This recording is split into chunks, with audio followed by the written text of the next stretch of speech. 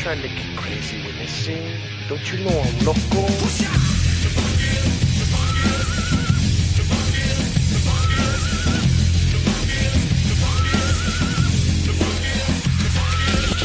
Why do you, that's the stuff we're trying to stay away from. We're trying to get away from the traditional music. Yeah. We're modern. We're going to play rock and roll.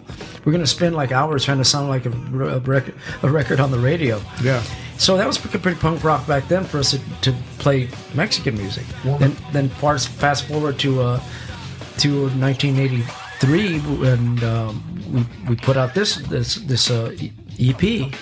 The record company didn't know what to do with us. He gave us like $8,000 to do an EP because they wouldn't spend money on a full record. But we still won a Grammy for it.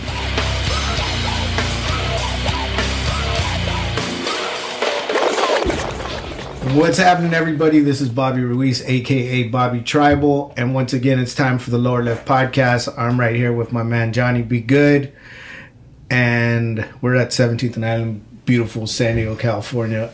Johnny.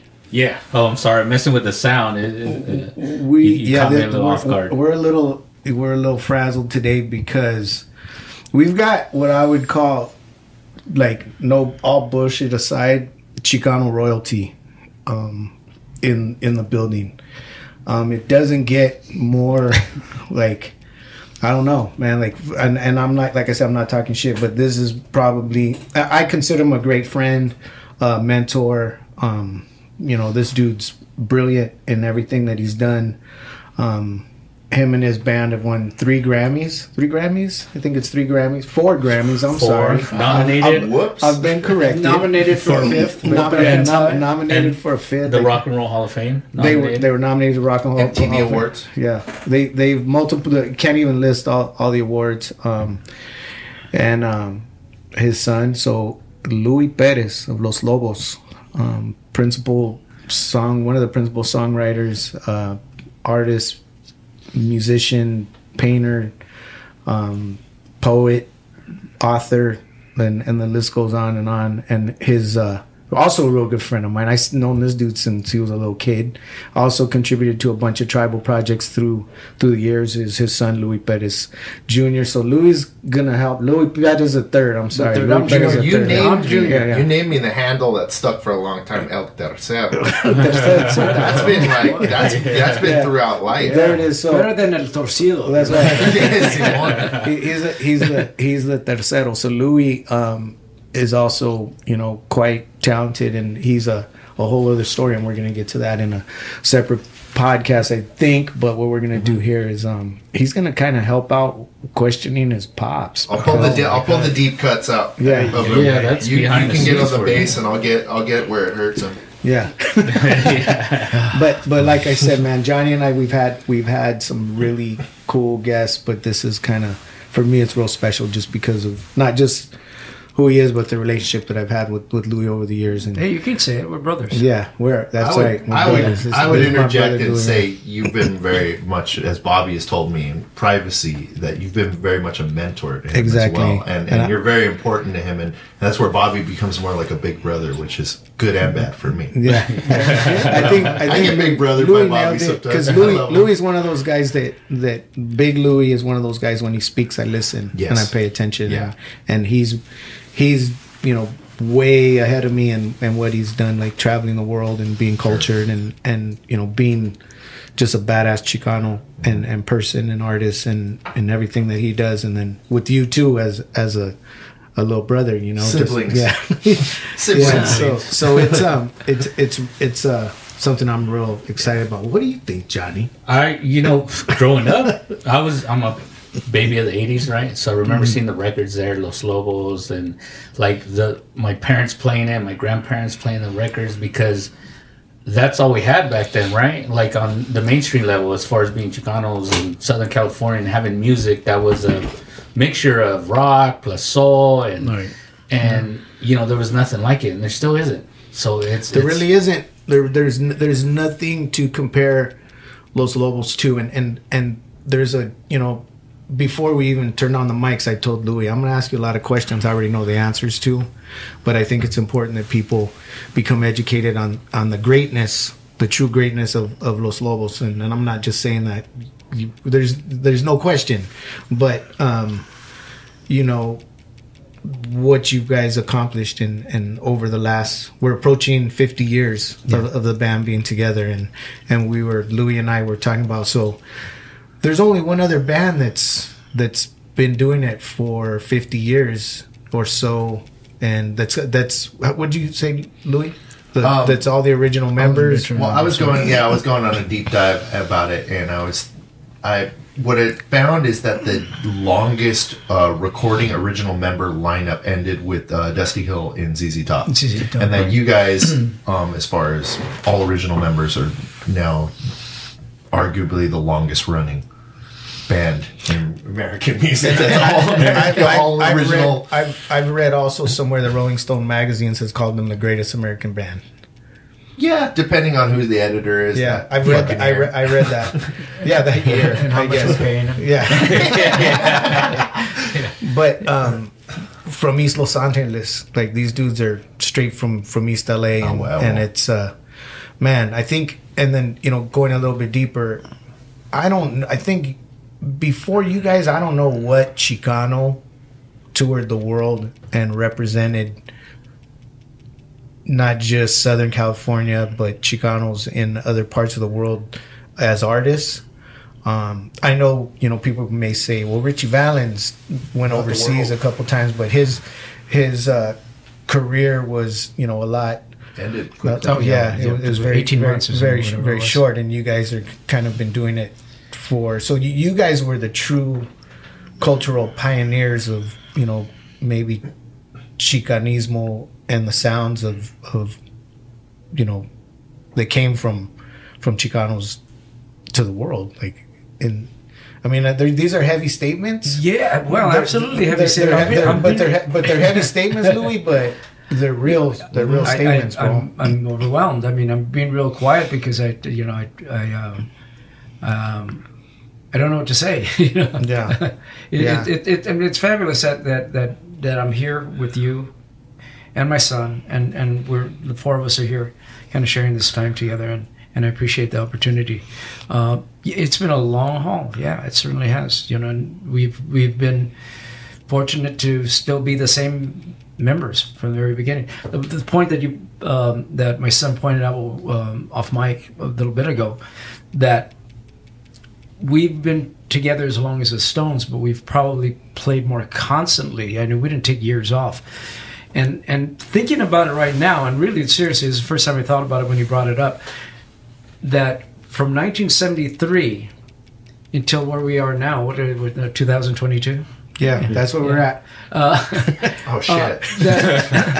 That constantly going, playing, working on projects and all that without nonstop since 1973. I can't remember a break that we've had. And that's when he walked in today. I was like, Louie, what are you doing home? What do you like? Yeah. And you're also wondering why I need to take a nap every day.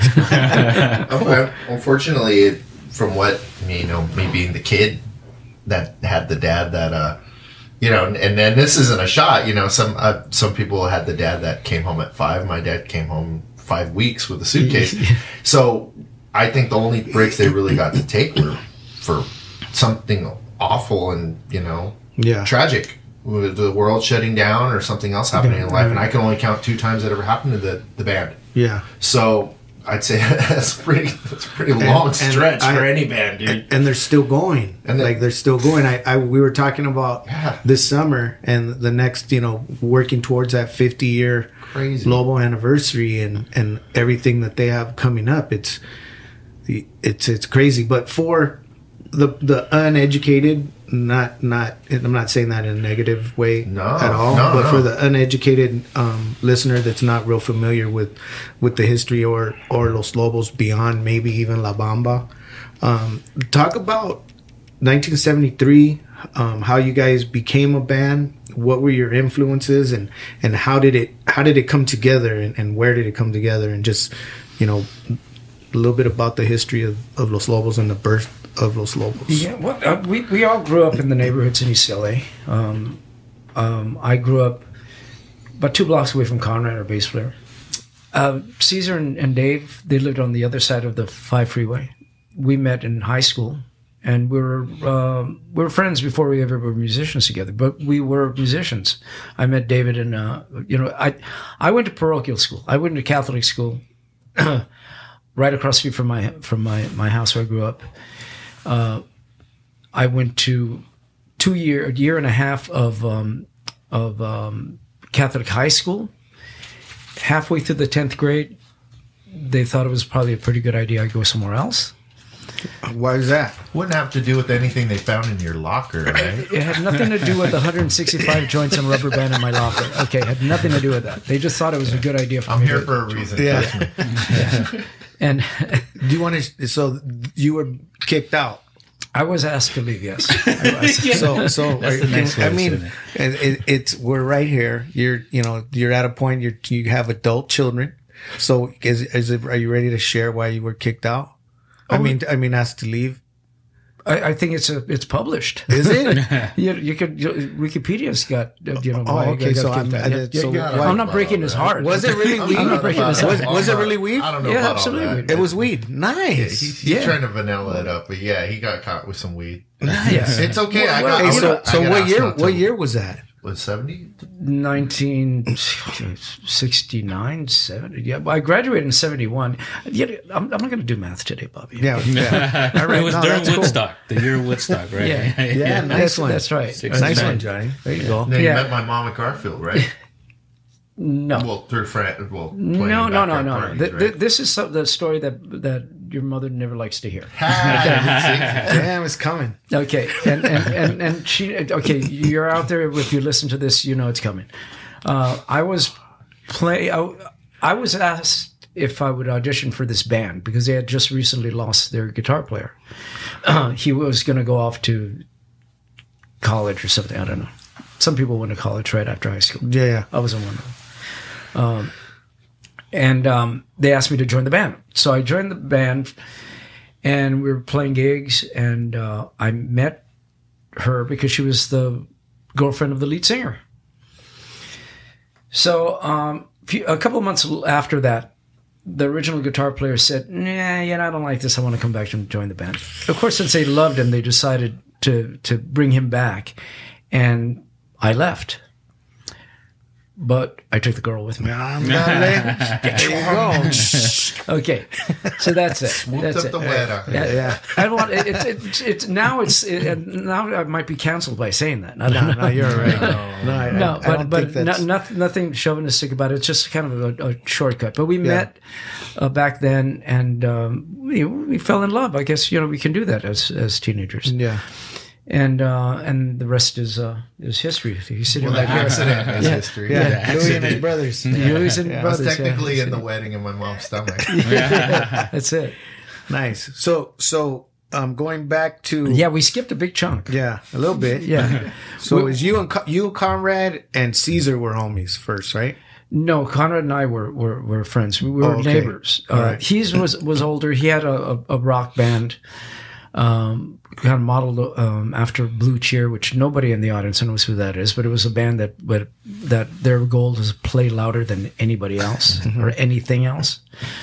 And so he lived up the street, and he was playing. We eventually met in high school, and then I met David in high school as well. And then David was a neighbor of Caesar. And Caesar was a neighbor of this guy, Frank, who was the original guy that kind of brought us together. He left shortly after. And so, anyway, I'm kind of jumping ahead there. So we're all hanging out as friends, and then we all leave high school. And since we've got four squares living at home with our parents, we were just hanging around as friends, but we happen to be musicians. So what's the obvious progression from that? Well, like they say, if you hang around long enough at a barbershop, you'll eventually get a haircut. We started a band because we were all hanging out as musicians. But what brought us together is Mexican folkloric music. Mexican traditional music has brought us together. Why? Because we discovered it. It was played in the background. But what were you guys listening to, at that time, besides the Mexican music in the background? Oh, well, Hendrix, right? A lot of teenagers growing up in America. what everybody was listening to. I grew up listening to Mexican music because my mom played it on the radio, and she played records. By the time I got tall enough to change the knob on the radio, I discovered rock and roll. Yeah. And I listened to rock and roll. And at that point, I tuned out Mexican music, like most kids. It's part of the whole homogenization process of living in America. I tuned it out. Did the radio look like that, maybe a little bit? It looked, that's kind of modern. Nice. That's kind of modern. That's a little bit modern. It had the big, I think that's sticker thing that's on like it. 60s, I think. Yeah. But it's not Rasquache with duct tape on it, bro. Yeah. Conrad listened to a radio, but I think he hit two rocks together. So then what happened? So Mexican music was, when you guys started experimenting? Well, again, we're doing a little bit jumping around. I listened to Mexican music as playing in the house. I discovered rock and roll. We all kind of discovered rock and roll. And we tuned out Mexican music and everything about our culture. Until one day we decided to, just as a chiste, let's learn the mañanitas to play for one of our moms. And so we dusted off one of the records and we listened to it and we went ahead to go learn a song. And then we discovered something we didn't expect, is that, man, this is complicated music. And then that was it. We were bitten by the bug. As musicians, we were listening to something that we never heard before. At that point, there was 5 great guitar players in the whole world: Jimi Hendrix, Jimmy Page, Jeff Beck, Eric Clapton. Here's a guy playing from Tierra de los Panchos, playing requinto, and he's blowing them all away. So this was, what's going on? Our world suddenly went upside down. And that's how we eventually formed this band, because we just discovered this music and it was fascinating and cool and firme and de aquellas. Did you have a name before Los Lobos? No, we didn't have a name at all, because we were moonlighting from our other bands. Oh, okay. Conrad was playing with Tierra, famous Tierra. Really? Yes. Oh, I didn't know that. Yeah, he was. We lost the last Salas brothers, Steve, about 2 weeks ago. Rest in peace. He was playing with Tierra. Caesar was playing in a band that he modeled after, like Tower of Power, Chicago, with horns and todo, And then Dave and I had like a garage band where we just played strange covers off of weird records. But we were all friends. And then it's again, what brought us together was that it's this discovery of Mexican music. And what instruments were those that you guys, and how did you get those instruments? We just made them up. Was Candelas already around? Candelas was already around. Candelas was a guitar shop. Candelario Delgado, who ran the place, became our mentor, because we didn't have any idea how to tune these instruments. But again, we're jumping ahead a little bit. We just learned on guitars, but then we started buying these records, so we'd never thought we'd be buying, a Mexican record. Here we were doing it. What was the first one? It was a record by Jacinto Gatica. Jacinto Gatica. It was a record of Son Jarocho. We had no idea. But it looked cool, and we listened to it, and it was great. That rhythm pattern changed the game for you, right? Oh, yeah, it was incredible. But we didn't have the instruments. We would literally hold up a record where that showed that conjunto on the cover playing their instruments. We hold it up at a pawn shop in the window, go, oh, there's one. We get it like $15. Yeah. That's badass. But we didn't know how to tune them up. So we discovered people like Candelario, who showed us how to tune them. And we just learned that well, We didn't have a harp like the Veracruz harp, so we used mandolins. So we're just doing everything kind of Little Rascal style, just whatever we can find. Just, with duct tape. We pretty much started all the band. 4 of you? All 4 of us. So was the Chicano hippies playing Mexican music? That's exactly what was who happening. Said that? Yeah. Exactly what was going on. So Conrad had Truth too before that, right? No. No. So when did that happen? Didn't he have a side band too? Conrad had another band? Conrad, its original band was called Euphoria. Okay. And that was the band that was, super loud. Okay. And then after that, he joined Tierra. Okay. And then Caesar had Fast Company. Dave and I had a band that I don't know. We had a few names. the Checkers. I don't know what we were doing at that time. We were just playing. How old were you guys? So you guys were still right out of high school? Right out of high school.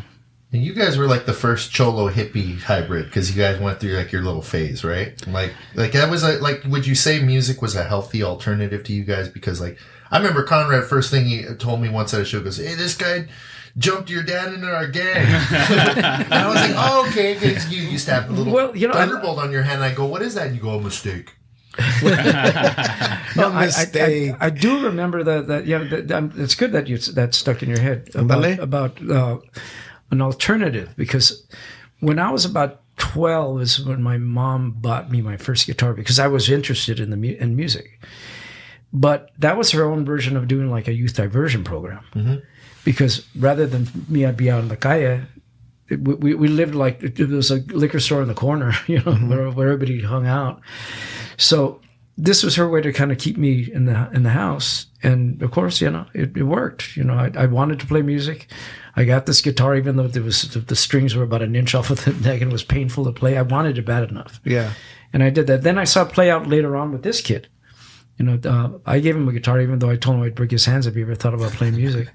That didn't work. that didn't work either. Because, I know what the life is like, being on the road for so much that, I didn't necessarily want that for my kids, but he wanted it bad enough. And really, that's what it is. And what I tell people, if you want to be an artist of any kind, if you want to be a musician, whatever, in this case, if you want to play guitar, you're going to run into a lot of opposition.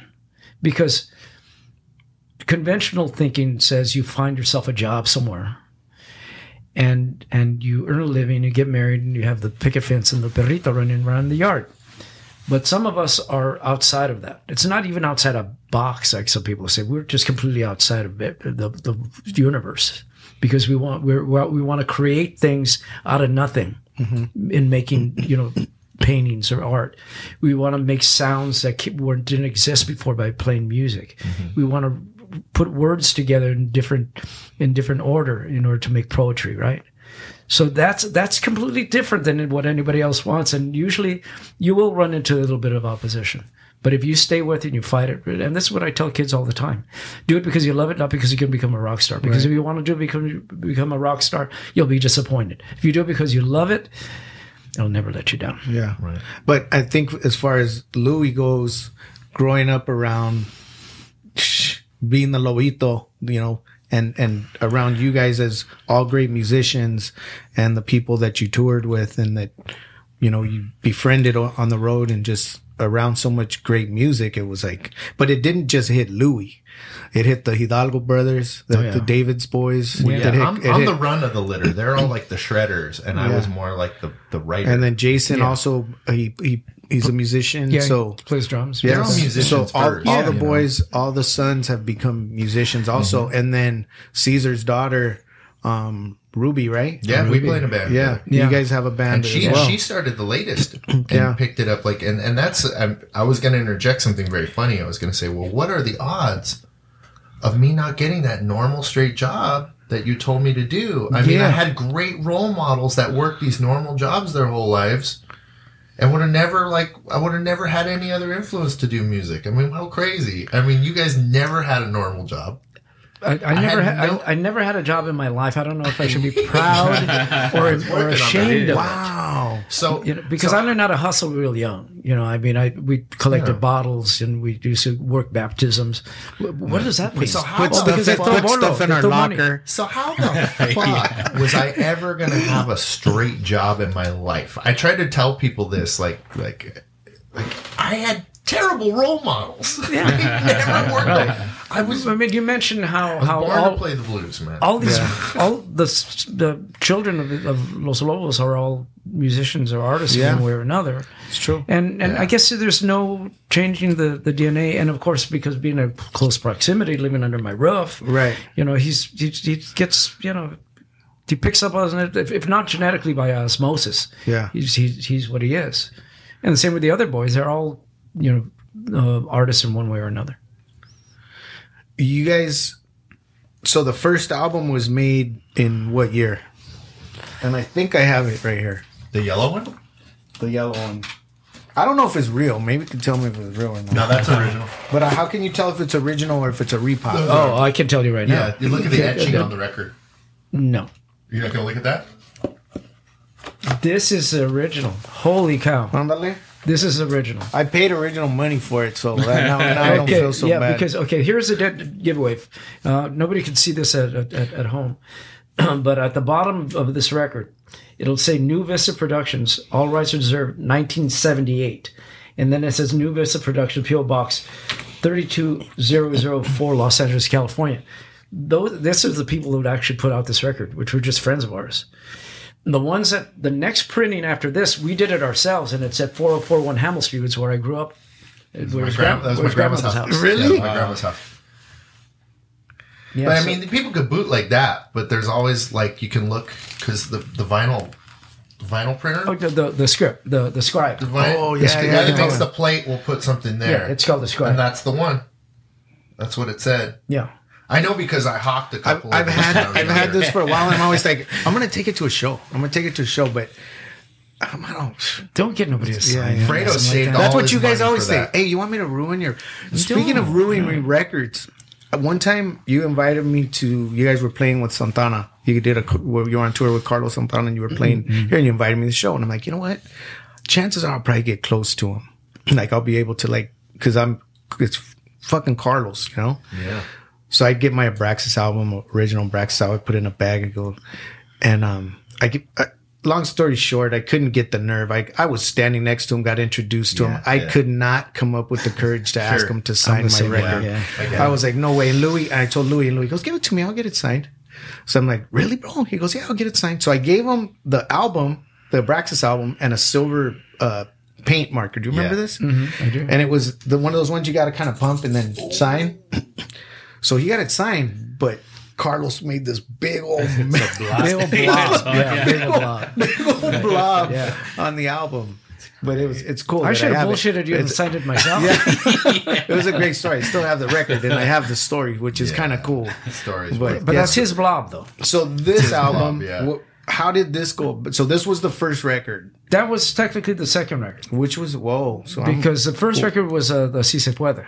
That we were the house band. Do you have one of those? Chavez, yeah, I have his copy of it. Yeah. Wow. I took all the vinyl. Yeah. So tell us about that. It's a whole album?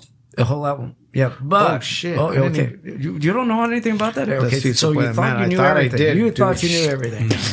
How dare I? Yeah. We were already a band, and we made noise in the community. People knew who we were, because who the heck are these hippie dudes playing Mexican music? What's wrong with those guys? What's wrong with those dudes? Yeah, look at them. So we got brought into this project that was called Si Se Puede. That was a collection of not, I want to say protest songs, but it was like de colores, things that have to do with the movimiento. Yeah. So it was a collection of movimiento songs, but maybe that's a better way of putting it. And we were asked to be the house band. We're the ones who are going to play all the music to back up all these singers on the record. And that was put out by the United Farmers America to proceed the causa, the cause. And that one came out. It was kind of limited production, and it's still available through their website, UFW website. You could still find it, a reprint of it. Yeah, but you want that OG one. The old one, yeah, the old one. So technically, that's the first one. But later on, our friends Luis Torres, David Sandoval, Jesus Treviño, who were upstart activists in the community, came up with some dough, and they said, let's make a record, a dedicated record of you. And so in 1978, we went to the studio, and we made that first record. 5 years is good for actually going to the studio, recording a whole album. Yeah. And then the Under the Boardwalk 7-inch came out. And then after that, we some years later, well, that was 78. So we're right up against that crucial time, 1980, when like punk rock and all kinds of stuff was going on, right? And so the homemade thing was really big, right? So we started to go across the river to check out some of these bands. And we just got the maña, said, we can make our own records. So we made 2 records, 2 singles on our own that we had pressed, and I believe you have one of them or two, both of them maybe. So I do have those, and they were independently made, and we just sold it out of the back of the Chevy. So that was like those records. So I know that you guys during that whole punk rock scene, like that was kind of a big deal, and you guys actually used to do shows with punk rock bands or open. Who was it that you guys would open for or play with these punk rock shows, and what type of response would you get from the audience or just from like that scene was like. And then you guys obviously went into the thing where you would play a lot with the Blasters and X and, you know, down here, you guys would do like stuff with the Beat Farmers and the Paladins and stuff like that. Right. But that was already early 80s. That was already, it was early. But it really was early 80s when all this stuff started happening, when we started to go across the LA River into the, you know, we had a friend named Eddie Zaragoza who lives down here somewhere. Mm-hmm. And he had a car. We didn't. David and I didn't have a car. We'd go across the LA River and go to these punk rock shows. And it was exciting music, right? And then our introduction to the whole thing. Excuse me. Who do you remember from that era? Like that you guys would go see? Oh, you know, back then it was like Circle Jerks, Black Flag, all that stuff. And the Rebel Rockers, because that kind of reggae thing was mixing itself up in there, you know? Yeah. And so that kind of stuff was going on. But I met Tito Larriba from the Plugs. Yep. And he we were still playing traditional Mexican music. And he called up and he said, "Hey, I'm playing a show with John Lydon's new band, Johnny Rotten." PIAL? PIL, at the Olympic Auditorium. One of the bands just dropped out. You want to do it? I said, like, well, yeah. Right. For me, it seemed like, well, what an opportunity to play a big show, you know, opening for a big rock band. And so we went, and we went on stage. Opening slot, like open? Open all the way. And remember, okay, let's put this into historical context. Here is the return of the punk rock messiah, who never made it to Los Angeles with the Pistols because they broke up in San Francisco. They never made it down. Oh, shit. So this is the show that they want to be at. Oh. Every punk rocker from all over Southern California was going to be there to see Punk Rock Jesus. Right. So we walk on stage with traditional instruments and we start playing. And I swear, Bobby, I could feel the air move from 2,000 middle fingers going up in the air at the same time. It just blew my hair back, kind of like the Memorex commercial. Yeah. They got spit on. And then they started throwing everything that they could get their hands on. There's gargajos, a whole, throwing all kinds of stuff. And then finally, by the time we got into the second or maybe even third song, I don't even know if we made it that long, then the serious projectiles started flying, you know, bottles and things that can actually hurt. So we ran off stage, you know. But what did we do? What most people do with that are in that kind of situation? They run home to mommy. Oh man, this is awful. Our families came with us. They were in tears. What happened? Because it was a big show. It was a big debut. Yeah, and we were getting this rejection, but for us, you know, we had kind of like a shit-eating grin on our face. It was like adrenaline. The adrenaline was just pumping so hard. So anybody would have thought they would have just gone back home to their quiet little barrio and forget about the whole thing. It didn't work out. No, we didn't do that. We came back. Kept coming back for more. And that's when we met the Blasters, because the rockabilly cosa was happening. Yeah. And it seemed to say, okay, we're playing Mexican music and we're doing norteño, and wow, a norteño band is almost like a rock and roll band already. Bajo sexto, bass, drums, you know. Yeah. Accordion, it's the only difference. So we made our way into Hollywood and started playing the clubs out there. So by coming back for more, you mean that's when you started linking up and playing with the Blasters and X and these bands that were kind of out on the edge of that whole LA punk rock scene? Yeah. It was still all mixed up, because I remember the Blasters, it wasn't like a separate thing altogether. The rockabilly thing was all mixed up with everybody. So there would be James Intveld and Red Devils, and there'd be Circle Jerks and Black Flag, and everybody was all mixed up together. Los Lobos. Yeah, mixed up in there, and nobody could. So figure out what the hell this going was on. prior to And a Time to Dance, or after? Prior to that. Oh yeah, we didn't get that deal with Slash Records until after all of this stuff happened. They opened for the Blasters at the Whiskey. At the Whiskey got signed, and then ironically, let me interject because you'd be too humble to say this, but what I find the best, most ironic part is not only were they shunned by the punk scene in the beginning, turned to getting signed to the biggest punk label in LA, which was Slash Records, which was only punk bands at the time, and then giving Slash Records the biggest fucking single in the world and the history of that fucking label. So suck it. Oh yeah, well, no shit. No, I'll be so bold to say, yeah, we show them, but because You showed them all right. they didn't want. So that was the biggest thing that Slash ever did. I mean, by far. Slash when Records. they merged with we're sidebarring, but when they merged, they had Faith No More and a couple other bands, L7. But that's it. I mean, La Bamba charted everywhere. That was right. Yeah. Well, you guys were still on Slash for La Bamba. You're jumping way ahead. Yeah, but it's good. It's good. It's good. So wait. So I'm gonna. It was an imprint. I'm gonna interject again. I'm gonna pee real quick. Okay. Too. So I was not even bring the whole collection, but I brought. There was 3. There's 4. There's a bunch of albums that jump out at me. Making a bunch of but noise. we had this.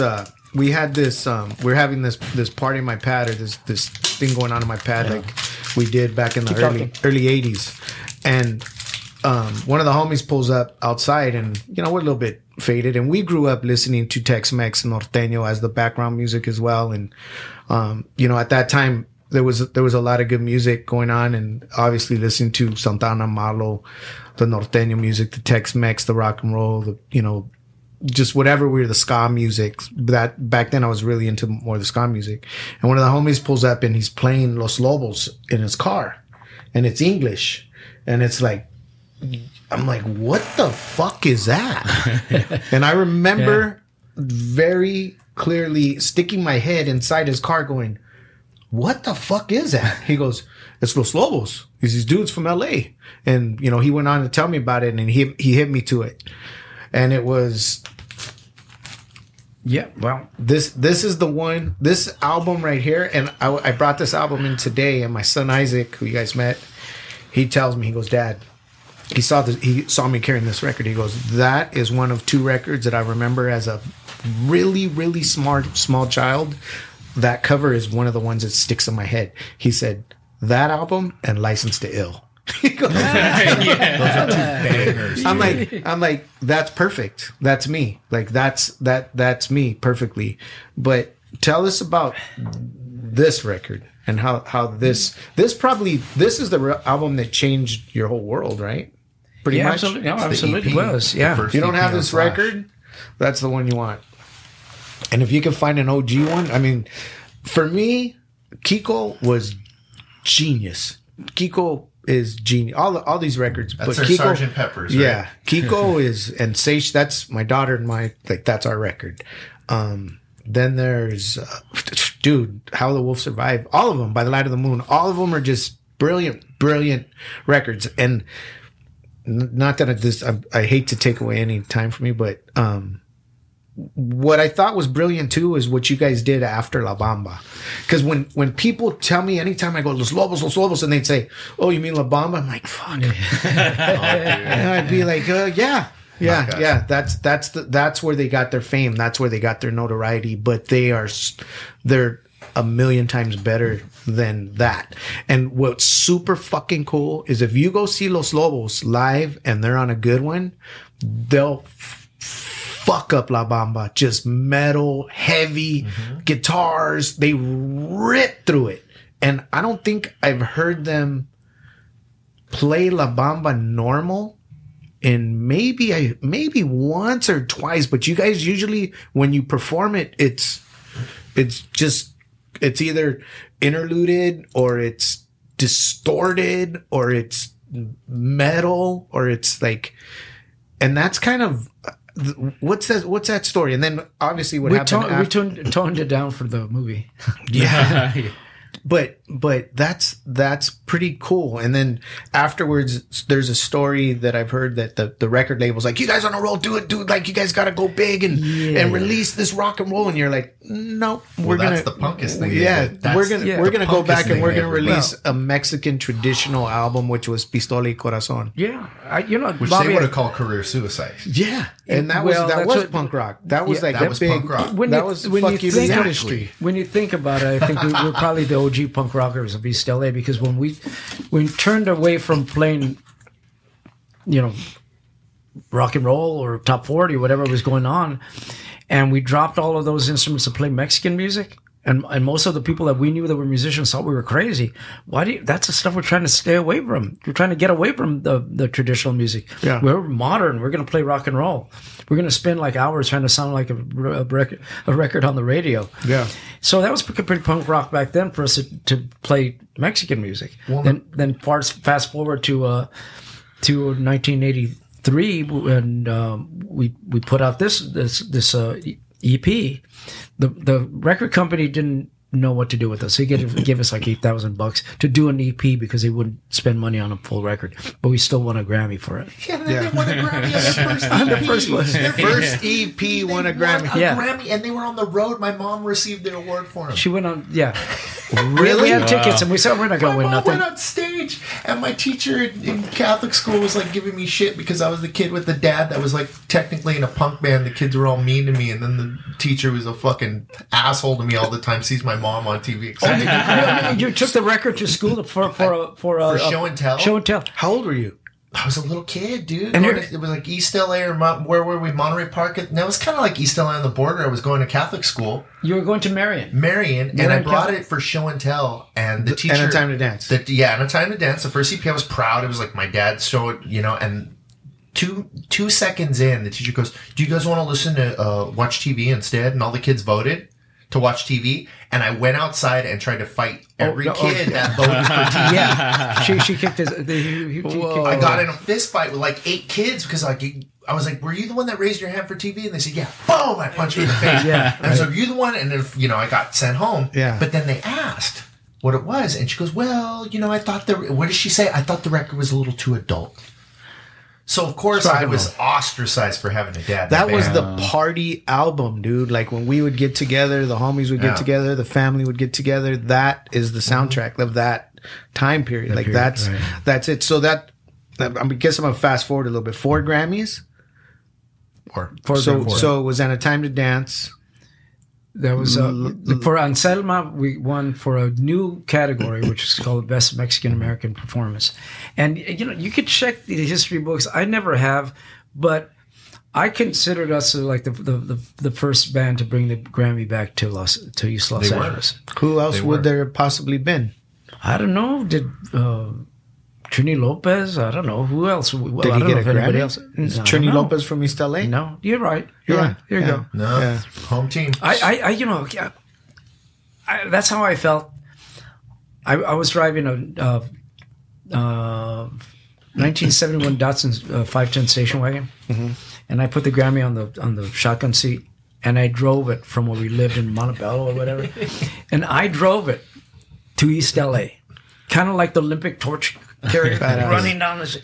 And I brought it to East LA, and I took it to my mom's house, and I put it on the one spot that's the most prestigious spot in all of the house. That's on top of the TV set by my sister's high school picture. Yeah. Yeah, and I put it right there. And I brought it to East LA. I felt that. That's how I felt. All the way to East LA, 4 blocks from Montebello. 4 blocks. That's how we see it. What neighborhood was it in East LA where you guys were, where you grew up? I grew up just east of Boyle Heights, near Belvedere Junior High School. It was called the Aurora Track or something like that. But because back then Cesar Chavez was called Brooklyn, right? Brooklyn Avenue. I lived 2 blocks from Brooklyn. My tia lived right off of Brooklyn. In between Eastern and Brannock. Real close to another piece of history, to Lalo's nightclub, Lalo's Guerrero. Mm-hmm. I used to cut through the parking lot. Whose pad is that on the cover of Just Another Band from East LA? That's my mom's house. That's your mom's grandma's pad? back steps. Yeah. That's so iconic. Yeah. That's so you guys. Man, I could talk to you and we've had conversations for forever, but there's so many questions and answers. And so you guys also were in, and people are trip out on this. Like, they don't know that they had a song in Colors. In the movie Colors. The first song. First song. It's one of those, what is it called? The mandala effects. You always go, name the first song in Colors. They go, Ice-T. Wrong. One Time, One Night. Yeah. So, lyrically, Louie, like, and I thought about this with you coming in today, like, people that write at your caliber, like, even poetically or your book, the lyrics are, it's on another level, you know.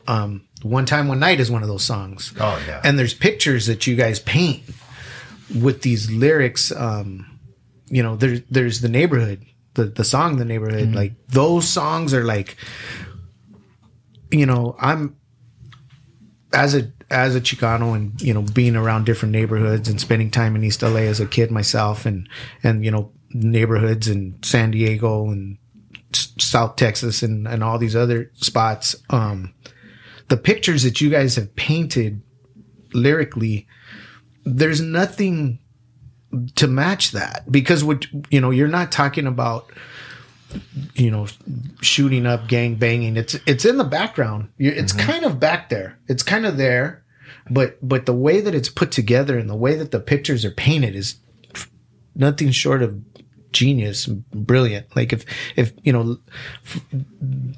just the feeling that you'd get, you know, or the subject matter.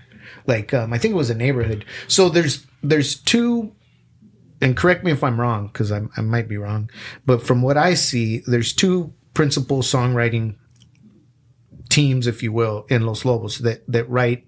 You and David, and it sounds like you guys, since the beginning, you guys were kind of closest, like, homies, and musically. We were writing songs since we were in high school. And then Caesar writes the other ones. But when I listen to an album since the beginning, and after knowing this and knowing you and being around the band, I could hear, like, oh, Caesar wrote that.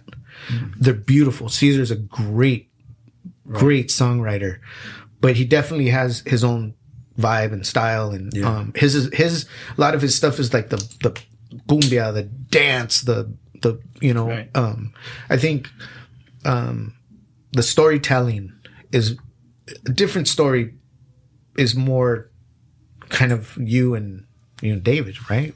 But I guess it all goes together perfectly. Together. It fits together perfectly. Right. But it's you know, I don't know. It's there's nothing to compare to it. There's nothing, like, musically, I think that you could, or even lyrically, like the picture. And who else writes this type of music? Or, I don't know. Who inspired you guys? Who inspires your writing? Well, since I was a little kid, I was always interested in words and pictures and that sort of thing. My dad died when I was 8 years old, in the kitchen while my sister and I were watching cartoons in the living room. It was pretty traumatic, right? And I didn't realize it then, but art and music and reading was a tools for survival for me. Because when it comes down to it, sometimes, you know, conventional wisdom doesn't work. You know, I was very much, my mom wanted to, like, do as much as she can to fill in those shoes of my father. Sometimes those things don't work, and you have to find something more ethereal, something different, and that's where music is, and that's where books are, you know, and that's where painting is, you know. It's unconventional. It's a different way you can find it. I had to find meaning for my life where nothing else made sense, and that's how I found meaning, through music and drawing pictures. I started drawing Popeye, and I have to add light to a kind of heavy statement right there, but it was heavy. It was a traumatic experience. Yeah, but there was a TV show that was called it was a Popeye cartoon show. Mm-hmm. And there was a guy named Tom Hatton who was I used to draw these pictures, and you draw Popeye. I learned how to draw Popeye from watching him, and I had a little pad of paper that had just a little square, like 3x3 stack of paper. So I drew Popeye's head over and over and over again, and I took him to school and I handed him out to all the kids. I was probably like, I don't know, maybe 3rd grade or something like that. Nice. And I handed them out to all the kids in school. And during recess, they all crumpled them up and threw them in the kind of like what you went through in the playground. Yeah. And so that was my first experience with art criticism, but I got in trouble for it. But I was doing it ever since I was a little kid. But again, that was just a way for me to kind of cope with the tragedy in my life. And I think I guess your question about lyrically, I always felt kind of an affinity and closeness to the people that in my neighborhood, the people that I grew up with. They always had hope no matter what tragedy kind of happened to them. And I found it important for me after the success of the first record for me to write about that. But then at the same time, I didn't want to beat anybody over the head with a pinchy picket sign. I wanted to make sure that somebody who lived in Cudahy, somebody who lived in Tulsa, Oklahoma, could kind of hear themselves in those lyrics, in those songs. So I tried to do that as best I could. And Caesar forms a perfect counterbalance to the whole thing with his songs. Definitely. And all of it's hopeful, no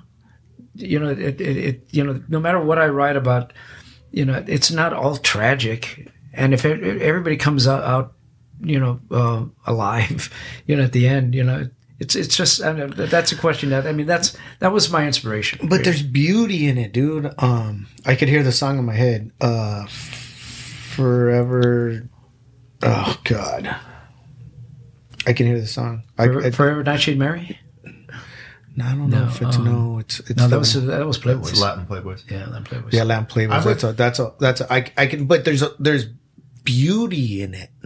There's beautiful stories, dude. Like you listen to it, and regardless, it's your family. That I picture a family. I see, like I visualize it, the neighborhood, like the old man in the recliner, and the chick's pregnant, and has these dreams, and this whole picture and scenario, it's like a movie in my head. But then there's songs that you guys have done that are just like, God, I can't remember this. I'll remember it later. But there's a lot of that. There's a lot of balance. I think what you guys have that makes the band so great is there's a great balance. And that balance probably comes from the songwriting teams and the material. You get there and you party, dance, party. And then, there's something that comes on that's going to tell you a story. It's just that whole vibe. So, going back a little bit, you had mentioned the 5 great guitarists of that era that you were like, oh, there's 5 great guitarists. Some of those guitarists eventually became your friends. Yeah, it's crazy. And they became your fans. And they became people that you may have jumped on stage with, or they jumped on stage with you. It's kind of crazy. It's kind of crazy, bro. I seen a picture yesterday of you and David playing Joe Walsh's guitar that he used for Hotel California. Yeah, that's right. Like, what a trip. Yeah. Like, who touches that guitar? Who do they let touch that guitar? Well, Louie and David could touch it, or they could play it. Yeah. So I know that you're really a humble man, but I know Clapton.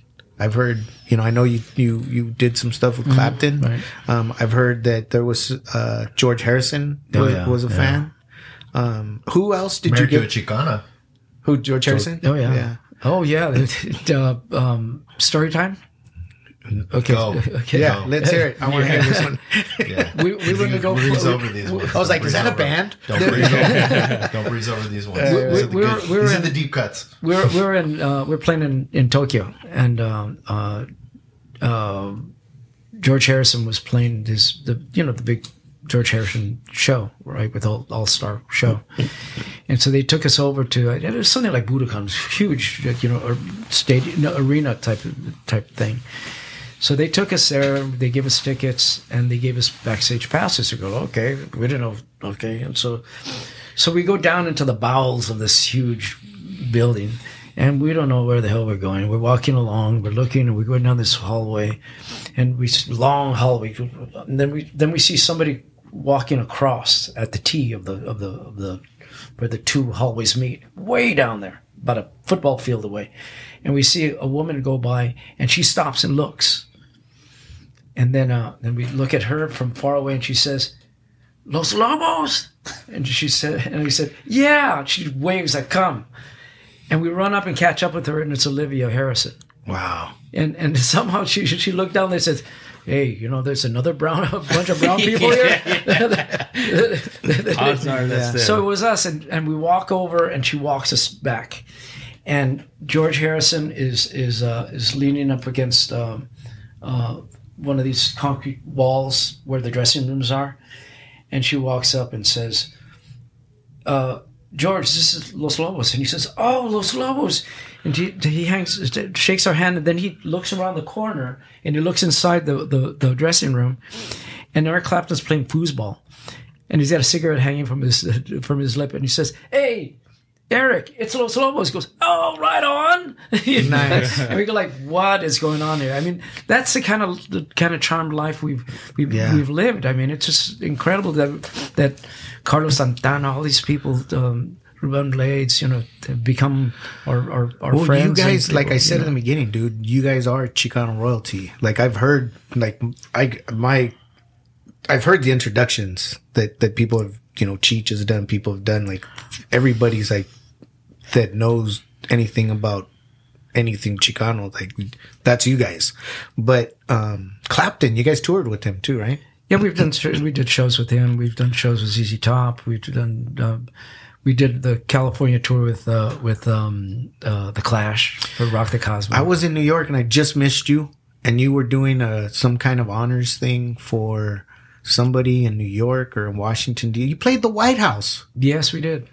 We were invited to play the White House. Yeah, in front of the White House. George Lopez announced him saying, "This is the first time you see a bunch of cholos in front of the White House." Yeah, it was crazy. I mean, you could Google, you could see a picture of us playing, and there's huge window behind us with the Capitol building. How about when Obama walked in here and said, "My man, Los Lobos"? Oh God, man! Let me tell you, no way. I don't want to talk, shit on people. Well, I'm gonna remember all this shit. But we had a VIP thing for this event. Gloria Estefan was there, and all these other people were hanging out, and they put everybody in the room for the big introduction to the president. Yeah. And so they put us in this room, and we walk in there. And there's all these celebrities like Jennifer Lopez and all these people. And no offense, but they're kind of looking down at us a little bit, saying, "Okay, here's Los Lobos." And they're, "Okay. So, okay, these guys. All right." So we all get in line. I know the feeling. They line us up to go meet the president, photo op, the whole bit. And we're standing behind, let's see, it was Gloria Estefan. And we're all kind of, and at this point, for some reason, we always feel like we're the lower class in these rooms. Like no matter what, bro. Right. And so we're walking up, and we see somebody's up there, and they shake hands, and photo op. Then Gloria Estefan goes up and shakes hands with them too, and okay, great. And she starts to walk away, and we start walking up. Before we get halfway there, President Obama says, "Los Lobos, my man!" Yeah. And not only does he shake hands with us, the whole bro hug. There it is. Yeah. And these other people are standing there who thought they were like, that's right. And you guys got the love. They're looking at us and they're giving us these daggers like, what are they gonna? Also, when they were sound checking, apparently he was listening. Goes, "Oh, that's him playing, huh?" And he was like grooving. Yeah. Yeah, he kind of signed me some legislature. The bluesy, like you guys go all over the place with it though. Like that's what I wanted to interject in, and I wanted to take a little time to recourse things that and I'm just going to say this because it needs to be said, is that although aside for better or for worse that the Chicano cultural icons that you guys have become, that has been overshadowed by the lowrider culture, which is part of I'm more indoctrinated now, being more a kid, like being more of a reflection of that culture and the lifestyle I'm in. But you guys were Americana personified, which is where Bobby's Bobby's touching on it, whether he probably does know it, is that you guys cross over because you don't just compartmentalize yourself as just the Chicano struggle, but the American struggle. Nowadays, it's like, well, we have to just be rappers. Now we just have to be this. We have to just be that. Everything's so segregated now in this world. Whether we know it or not, we're just playing our role we're supposed to go. You guys played the Tex-Mex, the country, the Chicano, the conjunto, the blues festivals, everything. You guys did it all, and that's not done anymore because everybody's supposed to just know their role. This is what you're supposed to do. You guys didn't do that, and that's why you crossed over to guys like Neil Young and all these people. Even Bob Dylan. Bob Dylan loves them. Like, this is a dude that they went on tour with Bob Dylan. Fuck. He loved them. Like, who doesn't? He hung out with the Ramones.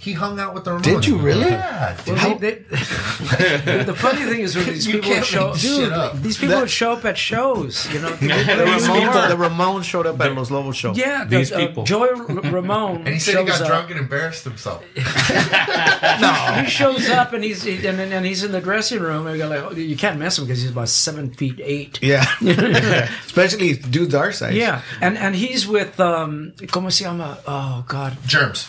She's dead now. Yeah. Rest in peace. Yeah. Oh, really? She's dead? Yeah, bass player. Yeah. Yeah.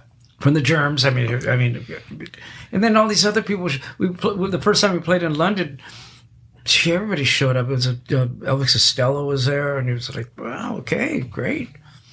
But we're like the accidental rock stars.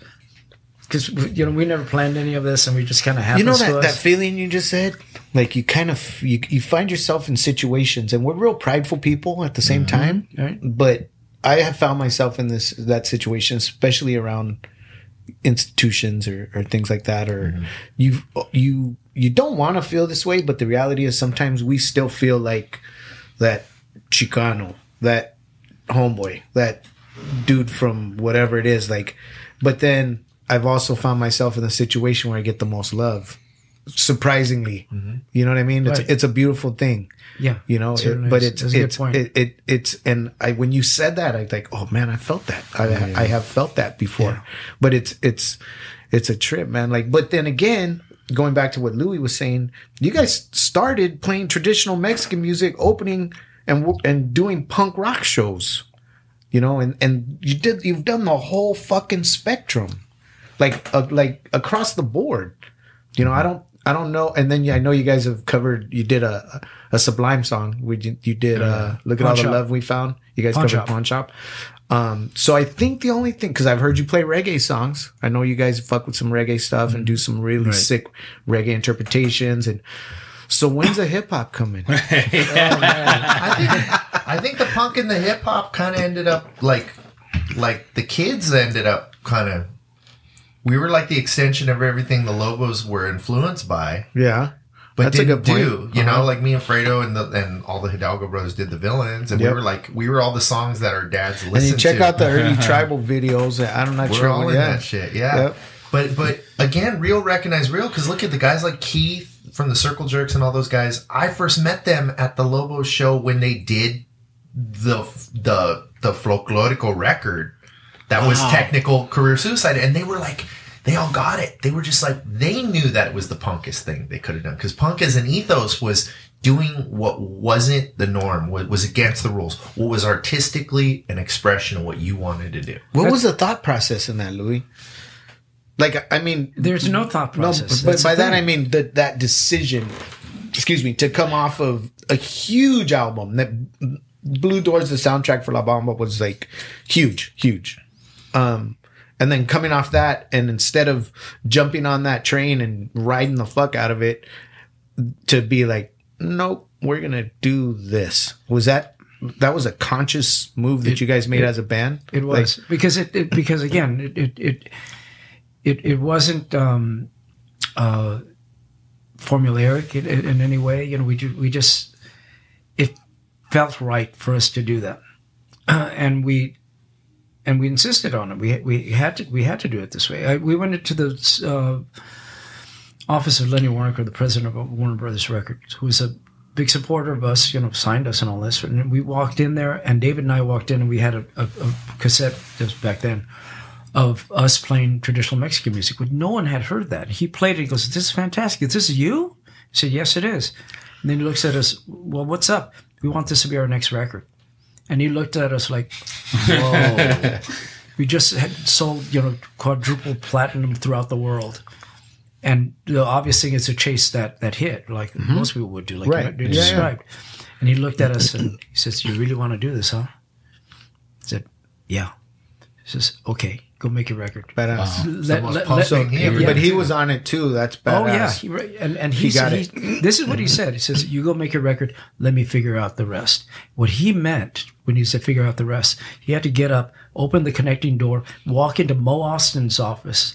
That was the CEO of Warner Brothers Records, and explain to him and tell him that Los Lobos were about to commit commercial suicide. And he let us do it, and we made it, and it's one of the most popular records everywhere in the world. The people love that record, and we won another Grammy. Well, aside from the Grammy, let's talk about, and Bobby gets it because he's on the outside of it, that is probably one of the most selfless things you could do, because you took all the eyes in the world and forced culture down everybody's throat. That's it. That's it. I got a huge kick out of the fact that somewhere in Helsinki, somebody was listening to Wapango. Somebody in Kyoto, Japan, was listening to Son Jarocho. Man, it was how cool. Yeah, it gets me. I mean, how big of a statement could it possibly be for that period of time when a band from East LA, four Chicanos, had a #1 record of 100-year-old plus traditional song. Yeah. I mean, that's a huge statement. Yeah. Especially back then, where people had to search out that record. They had to physically go to a store. They had to somehow hear about it and then go get it. Versus now, you just click. Yeah, and more than half of them went, "What the fuck is this?" Yeah. You know what he just said, and you just said a while ago, like, "What the fuck is going on?" When you heard the Time to Dance for the first time. Yeah. That has been like our mantra for our own. What the fuck are they doing now? It's because of the uniqueness, dude. What are they doing because now? of the originality. It's because of just you guys always flipping it. And it kind of goes back to what Louie and I said is Kiko is like your Sgt. Pepper. Like Kiko just came out of what the and it was nobody could figure that one out. Did that one get a Grammy too? No. I should have. So it was experimental, and it was like I think it took over a year for them to figure it out. It was so heavy. Yeah. It was over. Like I had that vinyl, and Seisha was a baby, and I would carry her around the house, dancing around to it. And it was, and then you guys did something with Elmo. You did a Elmo and the Lavender Moon, yes, on right. Sesame Street. On Sesame Street, but even the colors, like the album cover, you look at the album cover, you're like, and the music was like, and the sounds of the music is like, fuck. That's a cathartic record. For me as a kid, sometimes there was a time period where I couldn't even listen to that record because it was like lyrics and stuff that I mean, he writes about his life. And when I heard it's Elvis... about our life. When I heard Elvis Costello covering his song and singing Don't Wake the Baby, and I know he was talking about me. Yeah. It blows my mind, kind of. Yeah. It's a little heavy for me sometimes. Yeah. Sometimes I can't go down Who that else road. has covered your songs? Oh, we had quite a few. Waylon Jennings was one who did the How Will Survive. That's the best. That's the best one, yeah. But that's the best. We've had covers here and there and placements in movies. Nacho Libre that ends with "Stay Behind the Glass." Oh yeah, which is a real personal and that's song. one of the ones that you do vocals on. Yeah, a rare vocal by me. But they forced it down me because it is a real personal song. It's about the room that I grew up in East LA. And when I went to your pad, you had a saint. That's it. That's it, right? That's the one. That's it. That's the same one that the song was written about. Absolutely. That was in a church that burned down, you know? Or that was in a church that closed down. Okay, so here's something. Okay. So there's a couple parts to this. So touring, and you guys were youngsters. You guys weren't and I know that both you guys and you are AANA, you're just completely sober. You've been sober for a while. There's been so we're giving up our anonymity. That's cool. All right. Thank you very much. Sorry. All right. That's all right. But there's can we gotta edit that? No, dude. because some people don't like it, but I don't give a fuck. I don't give a fuck. I don't give a fuck either because we know the contrast. Because we know the contrast to that. We know So we know what's up. So, anyways, what was the trippiest show you can remember playing, and where was it? And then also, I know you guys have done a lot in other countries, and Mexico has been. I think, what kind of response do you get from Mexicans, us as Chicanos / Pochos? Just what you would imagine, Just what you would imagine. Because it was, when we first went to Mexico, it was like, we never toured Mexico, because there was never it was hard to find venues, and it was hard to find an honest promoter, I'm giving away too much here. Right. But, historically, Chicanos are understood in Mexico. That what are you, Mexican or are you American? Pochos, this whole thing, it's gone on for a long, long time. Right. And then over here in the United States, we're not accepted either as Americans. So what do?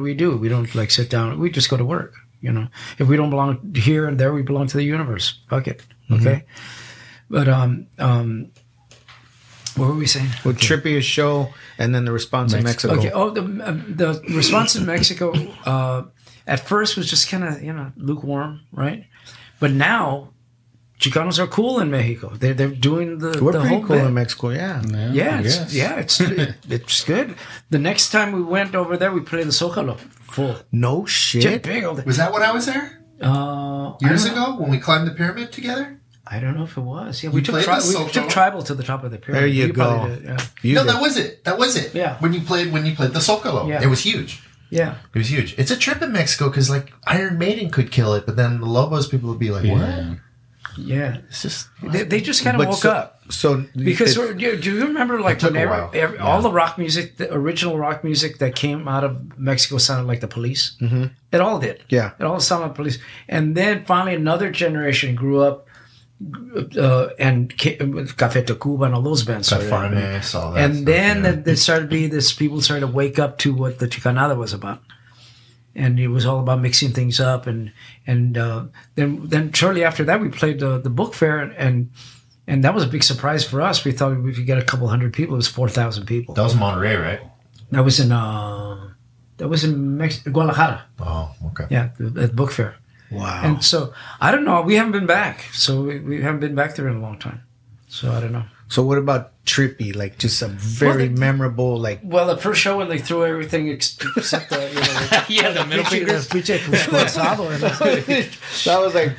Yeah. Everything. Yeah, but it's been great. I mean, we've toured all over the world. God,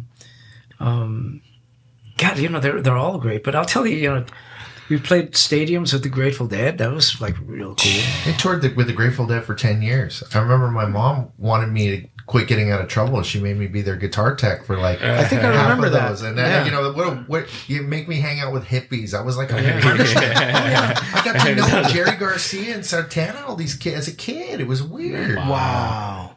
And I hated it because I was all into the Misfits and shit. So it was like, but wait a second. One day I came home and I walked in the house and I hear the Doors playing somewhere. And I go like, where the heck is that coming from? I go all the way up to the back and it's coming out of his room. And he's listening to the Doors. It was all the acid I accidentally did backstage. That's a whole other podcast. The mushrooms. Not your fault. You told me not to eat anything off that table. No, there's some other stories. The thing with the Grateful Dead, because we got kind of anointed by Jerry Garcia. He actually walked on stage at Arroyo Seco and introduced us. And at that point, it was like, oh, Jerry says we should like him. And all of a sudden, we became... Yeah. So you have Deadhead fans. Yeah, and then when Jerry died, they had nowhere else to go. They went to our shows. All of a sudden, all this tie-dye showed up. Wow, and Caesar wears tie-dye sometimes. Yeah. They all do, yeah. It just was, I don't know, this is a crazy mixed up life, Not your typical linear career. It's been just like I like that everywhere. you guys stayed the same, bro. Like you're wearing Vans, like, and you guys wear Vans and you guys wear Chucks and you wear like the homeboy boots and Levi's and Pendletons and Tribal, and you guys are regular dudes. Like it's summertime, and even Conrad's out there in like shorts and Vans, and you guys are real down to earth, solid, just as real as they come. You know, like it's badass. So, what do you? And this we could edit this out if it doesn't come out right. But there's what do you think of the word Hispanic? I'm Chicano. You're getting like, political. I'm Chicano, a little bit. I'll kick it up. He doesn't have to co-sign that. I'll kick it up. Okay, Bobby, I'll throw it back at you. What do you think of Latinx? Ooh, you're really going there. All right, let's do this. I don't right now. It's like I can't speak on it because I don't know enough about it. But for me, it's like the whole struggle of being a Chicano and feeling Chicano and you know, being an educated Chicano. But I'm not as educated on Latinx where I can speak on it clearly and with confidence. That's okay. There was a statistic that only 3% prefer Latinx. You know, so 30% prefer Hispanic. Right. So well, Hispanic, maybe the minority is being the majority right now. Well, I don't know about Hispanic either, because I think with the problem with the Hispanic, it's just a blanket term for all Latinos. Right. I mean, there's Puerto Ricanos, there's Cubanos, there's Mexicanos, and that's a disservice. Right. And in a way, that could actually pit us against each other because you're you're this blanket term and you're struggling to put the stake in the ground that no, we're Cubanos. Right. And that could cause friction, you know. Mm-hmm. So I'm not crazy about that too. I agree with you. I think labeling everything and trying to find an individual label for everything is dividing everything more, personally. Why should you anyway? You know, I mean, thanks for the answer. I like that. So that was cool because I understand what you're saying too, and you know, they did it to everybody. They did your Asian and what is you know, everybody's classified in, you know, the different sorts of blacks, the different sorts of Latinos, Hispanics, if you will. But you know, to maintain your own identity as a Mexican American, as a Chicano. So that's just something important. And I just occasionally I ask that question just because I like the answers and I respect everybody's answer. And I think Latinx itself was adopted in the college system. Well, one professor in particular that then a couple Latin professors then co-signed on. The original person was white who adopted it from Latinx, which was considered in the punk scene for trans Latins. Mm-hmm. And then it got indoctrinated into the college system, and then a couple Chicanos ran with it. But it was not invented by Chicanos. Mm-hmm.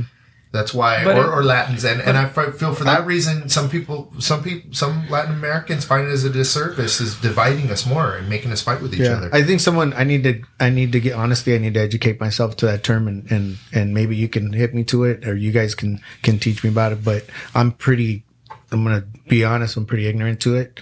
I think it's so that it is not Latino or Latina. It's non-gender specific. Yeah. You know, which is. But how does that work in the language of Spanish? But how does that work? How does that work as maintaining? Because it's the same thing. You're a Chicano or you're Chicana. So this is kind of your. It's a gender fluid way of saying it, but if you say it in Spanish, you do that then. Change the Spanish language. Latinx.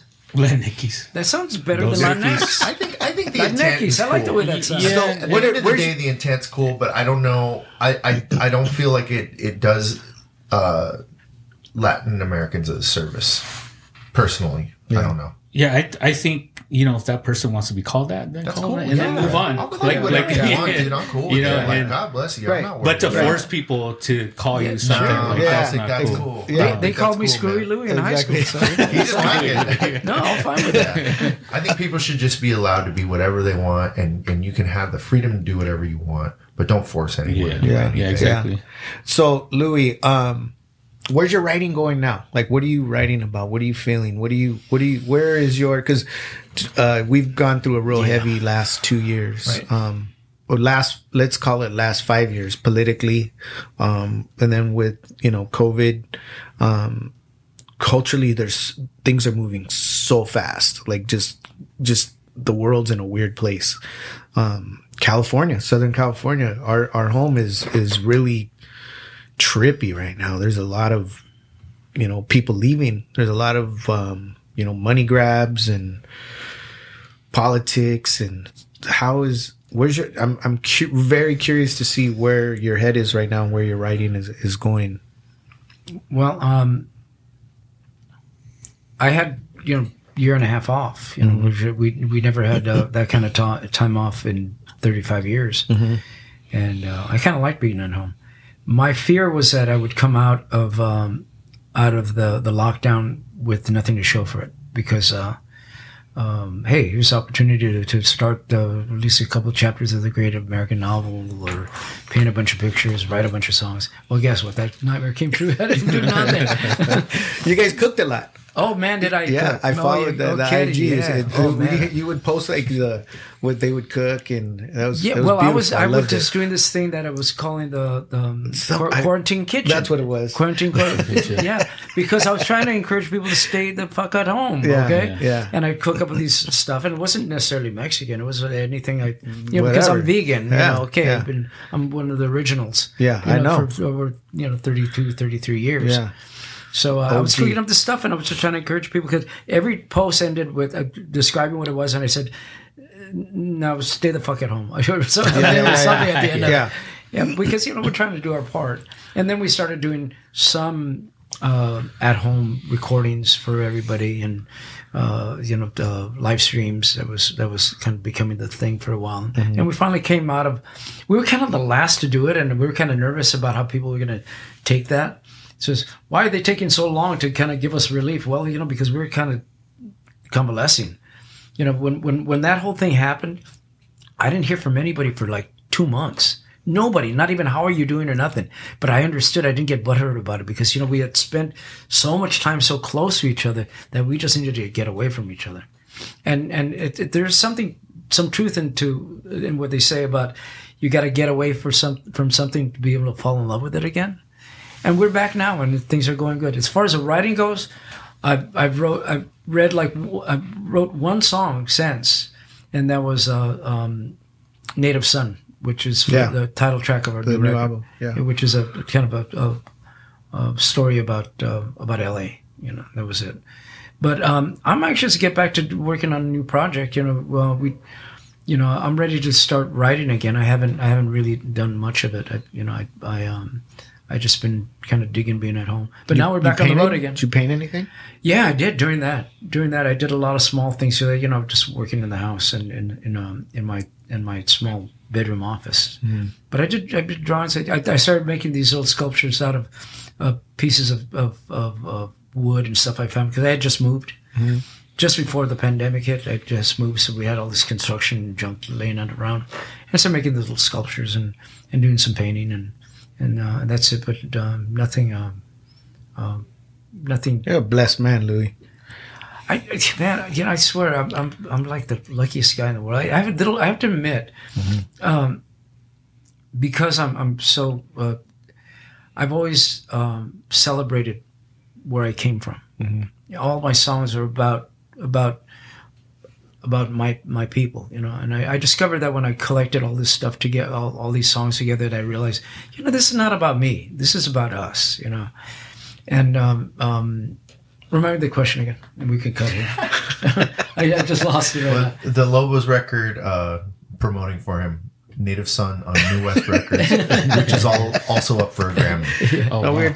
You were talking about your writing, and is it? Yeah. Oh no, another Grammy. They're up for another Grammy, by the way.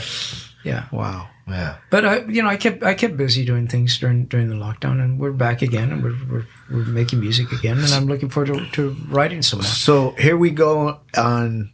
This is we'll start to close it out. The 50-year program, what's that look like? And being that, I don't think you guys are ever going to retire or you'll ever stop. You may say, oh, we're retired, but then they're going to pull you back in somewhere to do shows here and there and here and there. Like Black Sabbath, 10 reunion tours? Yeah. Or farewell tours? Yeah. Oh, I know. They played San Diego the other night. Yeah. That's what I heard. Yeah, Keith is back out there doing it. So listen to his punk rock. Punk rock came back in Louie real quick. Should take him to see him. Yeah. We can arrange that. Oh, man. I remember Keith Morris, Slash Records had a record release party at their offices on Melrose. And I remember Keith Morris was there, and a bunch of other people were hanging out, blasters, but a people hanging out. And there was this big, like, trash barrel, you know, whatever they are, 50 gallon or whatever, you know, a regular trash can, full of ice, and all the beer was in there. And there was no beer, like, floating at the top or nothing like this. And Keith said, "I need a beer." And he looked, and I said, "Beer's in there, but I don't know." And before I was able to finish my sentence, he dove in. So all the shoulders, like two patas sticking out like this. And I go, "Holy crap." And I could see the switch. And I grabbed him by his legs, and I pull him out. And he came back out with 2 beers in his hand. But yeah, those guys are great. I mean, that was a great period for us. You know, the punk rock scene, it was all about like brotherhood and sisterhood and camaraderie. And it was just one of the best moments in my whole life was that scene. You've had a lot of badass scenes, bro. It's you know, I'm really grateful again, you know, like, and I remember what we were saying, you know, I've always celebrated all you know, everything that's been about my neighborhood and where I'm from, and that's what I'll always do, you know. So if I ever go back to work again, I think I'll just pick up where I left off, I guess. So the 50-year plan, that's what we were at. 50-year plan, that's it is. Yeah, you could cut all that. Was just I just let you go because I want to hear it. Like, every story that comes out. So I was literally just rambling because I was trying to remember what we were talking about. I like it. The 50 years. That's why we're we love them for that. Podcast is just a conversation. Yeah, it is. Have one. However, the show's time stamped. Right now, we're 20 months away from our 50th anniversary. So we got a lot of ideas, but we're running out of time. Yeah. But documentary that's in the works. Probably be in, you know, they'll probably take it to festivals, whatever. But, you know, get on Netflix as soon as possible or something like that. And then it's already being shot. It's gonna start. It's with the suits right now. You know how long that takes. Yeah. So documentary film. I'm thinking some sort of box set kind of thing. Does that even exist, Bobby, anymore? Physical stuff that people can collect? Not really. I don't. Honestly, that's a very good question. Yeah. But I think people are buying records. I mean, buying vinyl still. I think so. CDs and stuff. But you've gone through the whole. I mean, I don't think you guys did 8-tracks, did you? No. So you guys came on vinyl, cassettes. I have all of Los Lobos vinyl. I have Los Lobos cassettes. CDs. Remember the CD long box? Yeah. Yeah. Did you ever figure out what that was about? I'm sure I have it. The ones with there's CD containers that are kind of glued inside it. Yeah. But commemorative stuff. And then is there? I would like to put together, because we have a lot of archival material. I could see an audio in whatever form it is, collection of like archive. Caesar was always a gadget guy. He had a reel-to-reel way back there, so he recorded us all through the early years. And there's a lot of outtakes and a lot of other stuff that we can use. I would like to see like a tour and exhibit of memorabilia and ephemera. There you go. Like the original lyrics and all this stuff. There's a couple of them that are happening, but it doesn't have anything to 20th anniversary, the 50th anniversary. Yeah. But a tour. We're thinking about doing a tour with the symphony orchestra. Oh yeah. So we can pull in the community orchestras, and we can send out all the scores to all the cities, and then have a community outreach by inviting like the local symphony and. Yeah, there's a lot of ideas. It's just, you know, don't give them all up. But I think you're in a space that is no one else has ever been in. Maybe no one has been in the position that you guys are in with the 50-year, you know, as a original member band, still touring, still making music, still going in the studio, still supporting the albums, still doing the whole, you know, thing. Yeah, I really don't know what should we do for 50 years. There's all these ideas. I don't know if there's anything in particular. Well, so the record labels are in that same boat with you, because the Stones, I guess, like you said, have done it. How far did ZZ Top go? I don't know how many years they were at. They were the longest running. Mm-hmm. Now they're, you know, I mean, they're going to keep going, but not as original members, obviously. I guess it was. So, and that's I'm sure, without giving anything up, and I'm not, I'm not that I could give anything up, but you guys don't give anything up, but even maintaining those friendships and that arrangement with 4 dudes for 50 years, and you guys are touring and on buses and on planes, and it's right? I mean, I've been on tours with guys, to different parts of the world, little short, you want to see them again, a 2 week, 4 days, 3 days, and then that, sometimes it's like, oh man, I'm glad I got away. That dude wouldn't, or this or that, or man, that dude wouldn't shut up, or whatever it is. Like that's like being married to 4 people, the same people, because you think of these bands that keep going, you forget, oh yeah, they did change bass players, oh yeah, they did change drummers. You forget that they're not all the original members. Right. So to have like those four relationships, and it's really cool, because when you still see a Lobo show, you could see that they're looking at each other. A lot of times they're having fun, and they're nodding the head and they're laughing, or they're there's that camaraderie that's still there. You don't see the chingazo backstage. No. But Bobby, I have a theory, okay? I'm not a psychologist, even though I play one on a sitcom. We were friends before we were a band together. Yeah. We recognized each other as brothers before we ever formed this group. And that goes deep. It's not any one of these members was ever called in from a classified ad. We didn't audition for a bass player. We just all grew up as friends together, and the band was just. And even to this day, the band is kind of incidental. It's more about us being, 4 brothers. Yeah. All our families know each other. What do you call Big Dave?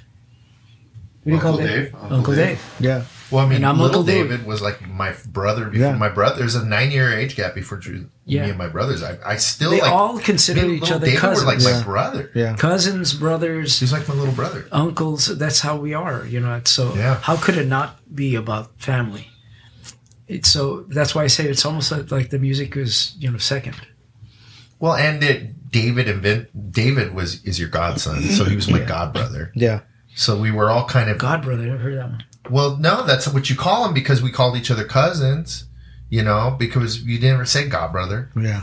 Yeah. Sounds cool, though. I like it. No, but we were, right? So we're all incestuously related. Let's start a band. Sounds cool. I think I'll write a song about it. We did start a band. We started a band everyone forgot they did. about. Yeah. The villains? The villains. Los Villains. Nobody forgot about those villains. I heard currently there's a Wikipedia being written about them right now. That's it. That's history. And we're going to get to Louie's podcast, but we're going to close it. I think we're going to close this one out. Okay. Man. Like I said, it's been an honor, a pleasure, a pleasure, and it's been the conversation and everything. Like we could do this, again. It's just great to be here with all of you. It's man, thank you. We should do a part 2 with him. Yeah. Too. Oh, we could anytime. Please. Just we should get deeper in. Yeah, because I know there's a lot more. Yeah. There's a lot more talk about, and I know some of the stories that he's told me that I got to be like, hey, do you want to tell that story? Or yeah.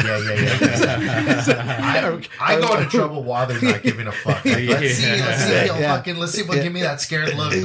Bring it up. Yeah, what do you know? Yeah.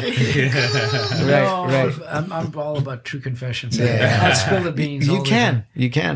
After we had a cool conversation on the way down here in closing, and I think this will help you too. Is he was talking about like mortality and how much in his life, like I was saying, dude, we should save this because this is good, and that's why he's at a point in his life where he's done all this stuff, and now he's like, well, what's ahead? And I was being younger. I'm not young anymore. You pointed out all the gray in my hair, just a little. Is like, dude, like it's the moment. You got to be present. Like you got to just enjoy every minute of look at what you've accomplished and be stoked on it. And I'm proud of you. I mean, I can't say that we're all proud of you. Like anybody that's doing anything like you guys. But it's tough, Bobby. It's you're staring down the rest of your life, and then you can, if you think about how many there's a lot more Christmases behind me than in front of me, but even if I'm proud of everything I've done. I mean,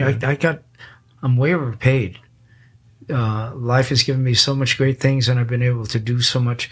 and be able to reach out to a lot of people. But when it comes down to just me sitting in a room thinking about like, wow, I'm 69, you know, it's a little daunting, you know. Yeah. You know, but you just got to make it all count. You know, you got to be there every minute, like we were talking about on the way over here.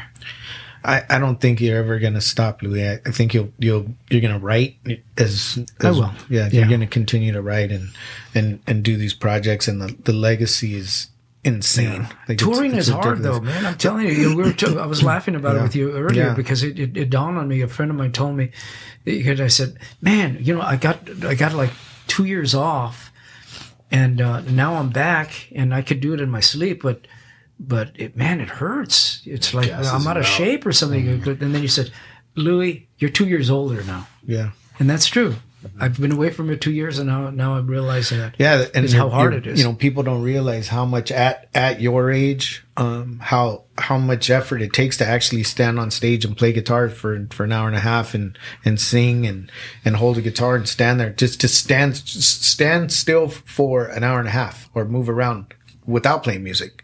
Like it's an effort, and when you're at 69 years old, and then getting off stage and getting in the van or on the bus or in the plane or on the train and getting up early, and hey, you know what, we'd be in bed by midnight. We got to get up at 6 to get in the van to go to the airport and wait through customs and get on a plane, and you know, the whole touring thing.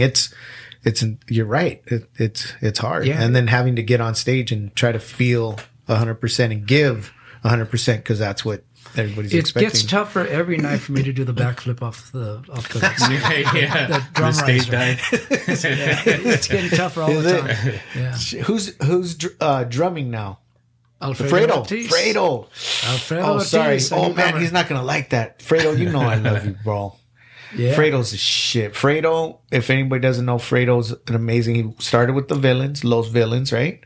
And then he was one of the founders of Ozo Motley, right? Wasn't he? He was. If you go into his whole lexicon, we started a talent show together. Yeah. And then he got a little. He was also in Yeska, and then he kind of like was hanging with those Motley guys and was on the ground floor of that. He just bounced around a lot. It was funny during the pandemic, you know. Unfortunately, the drummer that was drumming for them had to go back to Mexico, and I kind of mentioned it to my dad. I said, you know, Fredo's kind of just hanging out, dude. You should probably hit him up. He's like, yeah. I go, I mean, and to me, it just sounded. I mean, that's family. Fredo's a badass percussionist, and then he went to the Beastie Boys. That's a whole other story. That's he was after in high school. After Bobo, he was Willie Bobo left, and I remember that whole story. Eric Bobo left. Eric Bobo. Yeah, Eric Bobo. That story is insane because Fredo was playing with this ska band. I'm gonna do this real quick. I'm gonna smut you up real fast, Fredo. Is that he was playing in the ska band, and he was playing in the punk band, and then we had a show at some weird place in Hollywood, and Fredo had called and canceled it for the ska show. It didn't tell me, and then I rebooked it, and we went down there and played, and it just so turned out Money Mark showed up to see the band before us, the Villains, and he met Money Mark, and they started hanging out, and sure enough, joined the band. That was badass. Yeah, that was in high school. Yeah, one time, real quick, I was in Japan. I was at Tokyo Hands. I was with Isaac. Yeah. Oh, I love Tokyo Hands. Isn't it great? I love that store. I was telling Sabrina last night, like Tokyo 8 Hands, floors of different great stuff. in Shibuya. Yeah. And we're looking at markers or something, and I hear somebody yell, "They ain't no Mexicans!" I'm like, what? Like, who's that? And then I didn't know what or who, and then I look, and it's fucking Fredo. Cyclone. Yeah, I love him. Yeah, he was there with Ad Rock, just cruising around Shibuya. And I got to tour with them like a little bit, like in the ground floor of that. That was surreal. That's a whole other. We'll get into that later.